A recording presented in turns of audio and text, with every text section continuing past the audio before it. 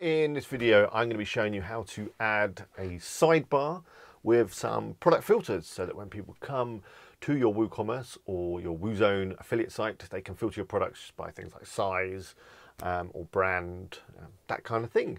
I'm going to be doing it on the Kingdom theme, but this will work with pretty much any theme you've got as long as you can add a sidebar. You'll be fine. So let's get started.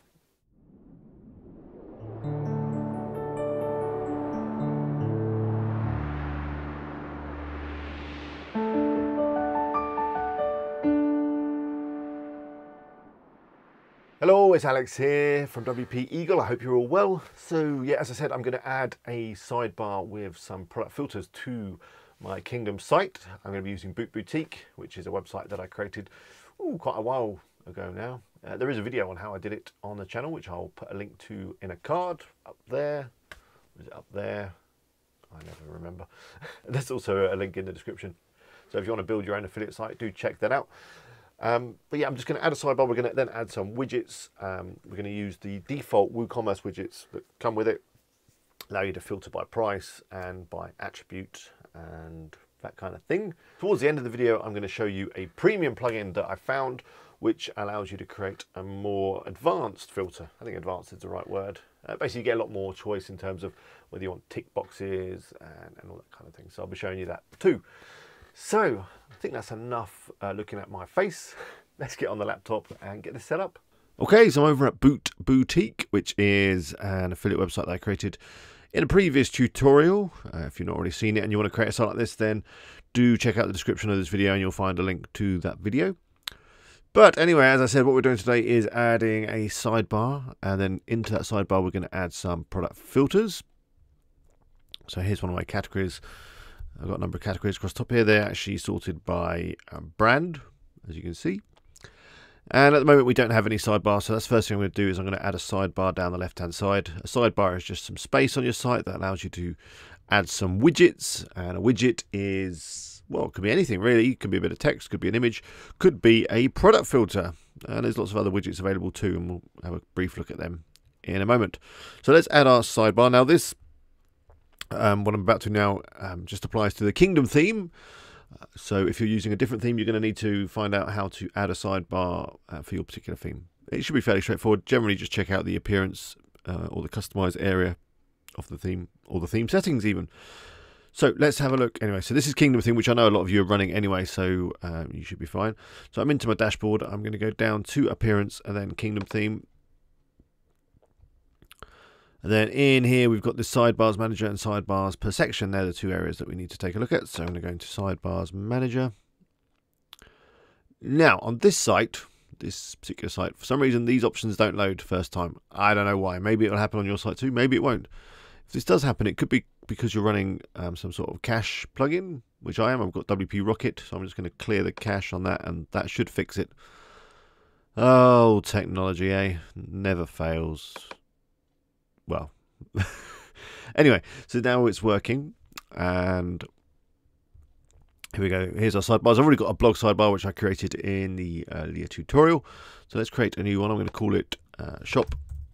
Actually, we call it shop sidebar, so we know exactly what it is. It's the shop sidebar. So that's it created. Now we need to apply it to some areas on the site. So a sidebar can be applied to certain pages or posts or categories or well, wherever you like, really. So let's select our shop sidebar. I've gone into sidebars per sections, by the way, if you missed that. And then you can decide left or right or top or bottom. Let's go for left. Here we can decide which pages we'd like it to show on. So I need it on the shop page. The next one is the page templates. No, neither of them. Post types. I want it on the products post type archive. That's basically the shop page, I think. If it doesn't work on this one, it will definitely work on this one. So you want to tick both of those. The taxonomy archives, you can then decide whether you want it to show on categories or tags or that kind of thing. I just want it to show on product categories. I don't want it on the products themselves. They're fine being wide without sidebar. I just want it on the product categories. So that's it. And I think that's all we need to do. If you go in here, you can actually, choose specific categories if you like, or specific tags, or, whatever. You've got loads of options. But that's all we need to do for now. We just need it on the product categories, post types, products, post type archive, and the shop page. So let's save. Ooh, that said it had done it. So if we go to the site now and take a look at one of our shop pages, like this one here, Fly London, we see we've got a bit of space down here now, which is where we can drop our widgets. So let's do that. The first widgets I'm going to drop are the ones that come with Woocommerce as it kind of comes off the shelf, out of the box. Although obviously it doesn't come out of the box because it's a download.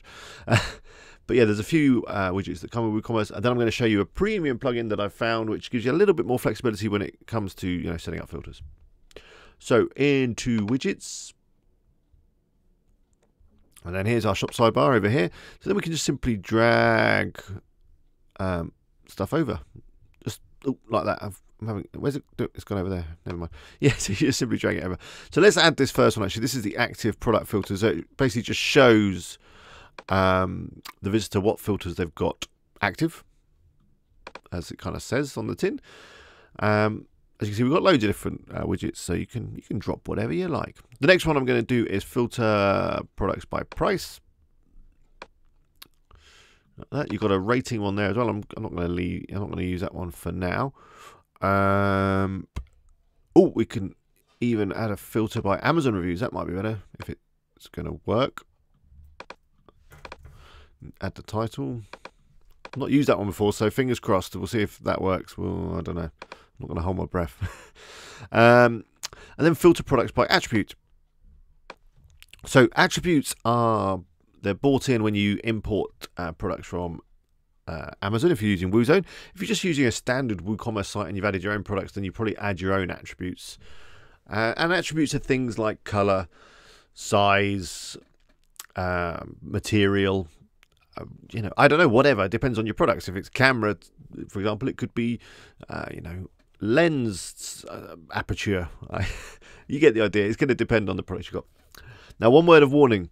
When you're downloading attributes with your products from Amazon, you can get quite a lot of attributes and a lot of different terms. And I'll show you this in a second, but it can be a problem. So, and I think it's the way that people list their products on Amazon.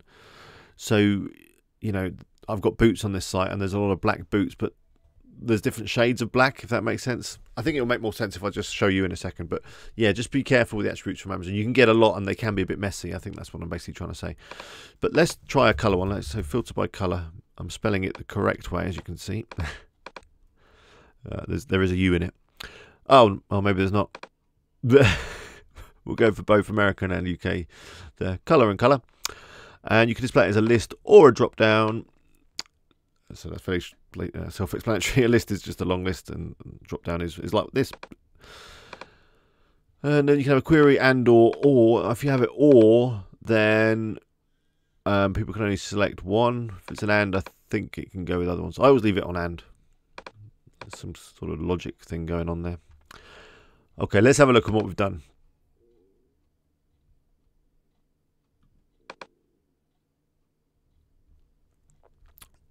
So, wowee, what we got here? We got our filter by price, which you can, a little slidey. That's quite nice.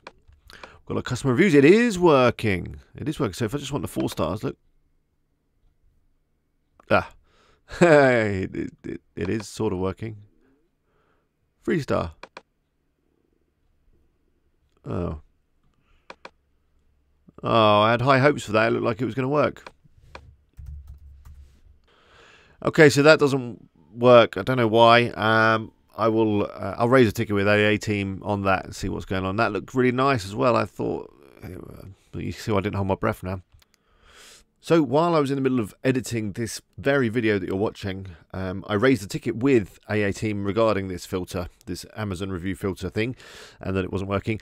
And within 9 minutes, they came back with a fix, which was pretty impressive. So yeah, highly recommended AA team support. I may have said some things about them in the past that they were a bit slow or whatever, but they seem to have improved no end and offer an excellent service now.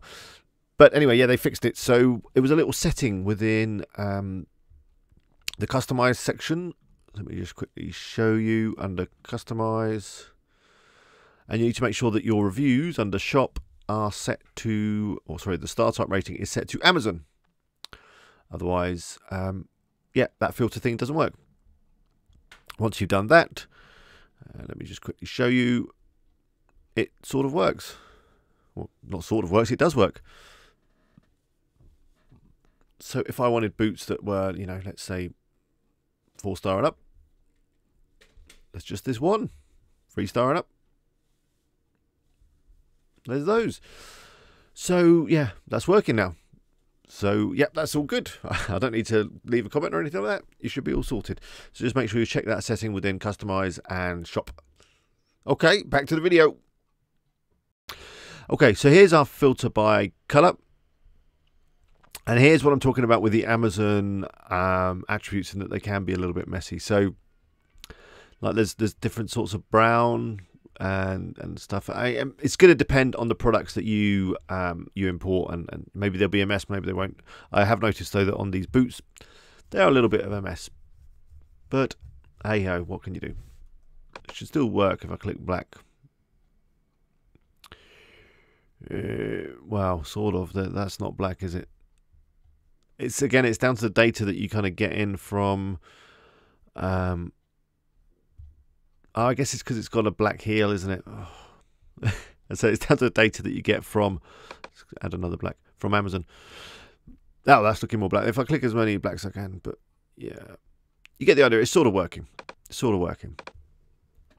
So there we go. That is just clear my active filters.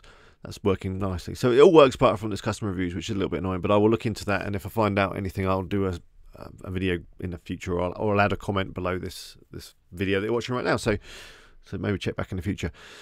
So yeah, that's it with the Woocommerce built-in off-the-shelf widgets. It works fine. It's not too bad. But if you want something a little bit different, I found a plugin. It's a premium plugin. It's over at Code Canyon. Let me just bring it up for you guys. I'll put a link up on the screen, probably, and down in the description. It's this one here. It's called Woof, just like the dog. Woocommerce products filter, and it adds a little bit of extra. Oh, excuse my brightness. A little bit of extra functionality. I've already got it installed on Boot Boutique, so let me just quickly show you what it's all about. Oh yeah, I should let you know how much it costs tonight. It's $30 bucks. So you're only going to need this if the Woocommerce ones, you know, don't do the job for you. But let me start by actually showing you where the settings are. So I've installed it. You'd install it in the way. You'd buy it on here, and then you download it. You get a zip file, extract that zip file, and then within that zip file there's another zip file, and then you upload that zip file.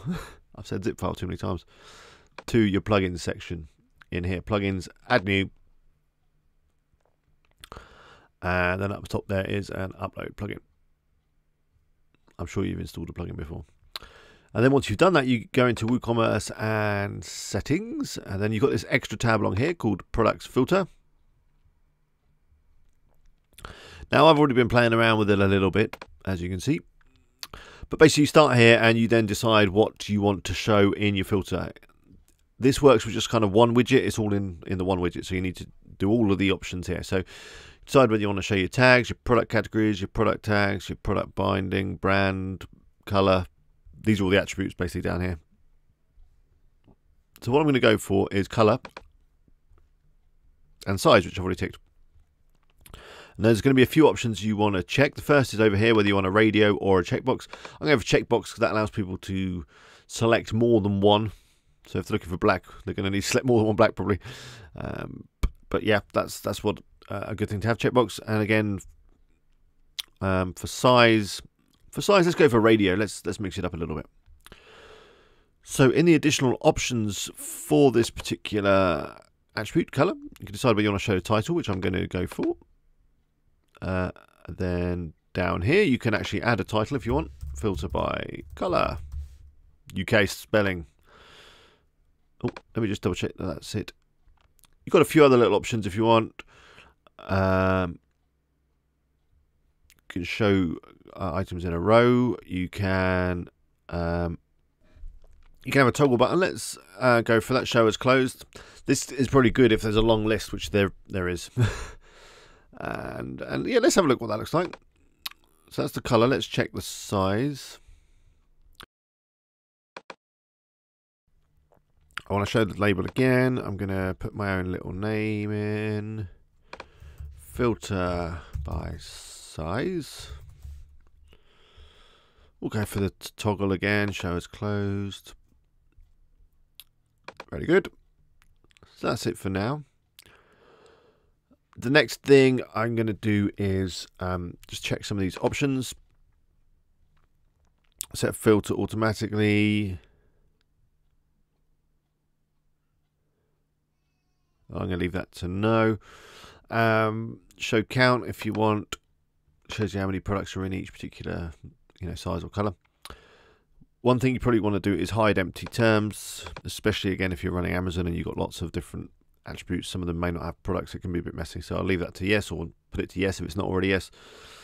And that's it really. The other options are fine.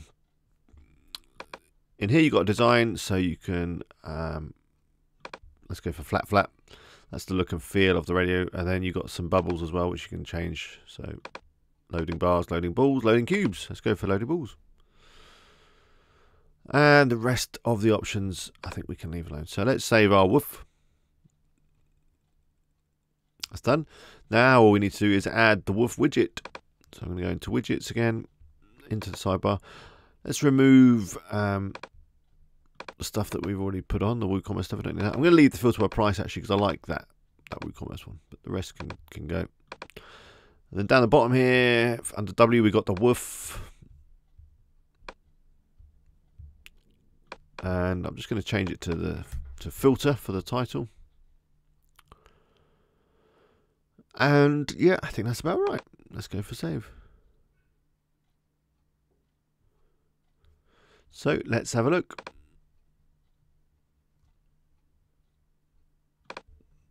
Let's have a look at our boots. So here is our filter. It's got the little drop down, so we can ping that open. There's our colours.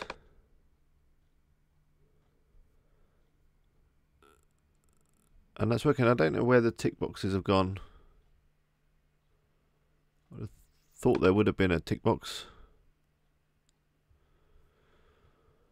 But that could just be down to this theme not showing it properly. There's our sizes.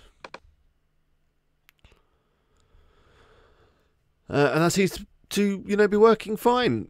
I guess the tick box is probably gone by the skin. Let's go and just, before I leave you, I'm just going to change the skin, see if we get that looking a little bit nicer. So back into, where am I going? Back into WooCommerce and settings. The products filter, design, what we're on the flat. Let's just try it with none to start with, see what where we're at, and then we can try a different one. I'm just going to leave this page open, save going back and forth. I'm going to open the site in a new tab and close that Code Canyon. Let's take a look at my ugh. Oh, look at my tick boxes, aren't they looking nice? So that's with no skin at all. Well, that sounds pretty horrific, doesn't it? No skin at all. So let's go for black. That will then give me some brown boots. Oh no, we're black today. That's working. But if I want black with a little beige brown, I could tick more than one. Oh yeah, that's not good enough beige for me. Anyway, so that's that skin. Let's just try one more for luck. Design. What have we got? Something that's minimal, minimal blue. I love a bit of minimal blue. Do I? We'll find out. Let's refresh. Oh look, that is very minimal, and the tick is now blue. So there we go. I hope that was useful. But yeah, that's it. We're all done. Brings us to the end of this video. I hope you got your filters all set up and they're all working and your site's looking really nice. If you got stuck or you got any questions or comments, I would love to hear from you. Please leave them below and I'll do my best to reply to as many as I possibly can. If you're not already subscribed, then please click the little eagle up there and click the bell to make sure that you get notified when I upload, which is twice a week, 3 times a week, depends how I kind of get on with it. But yeah, at the moment I've been kind of churning videos out, so yeah, do subscribe. And here is another video. I hope you enjoy it. Until next time, bye for now.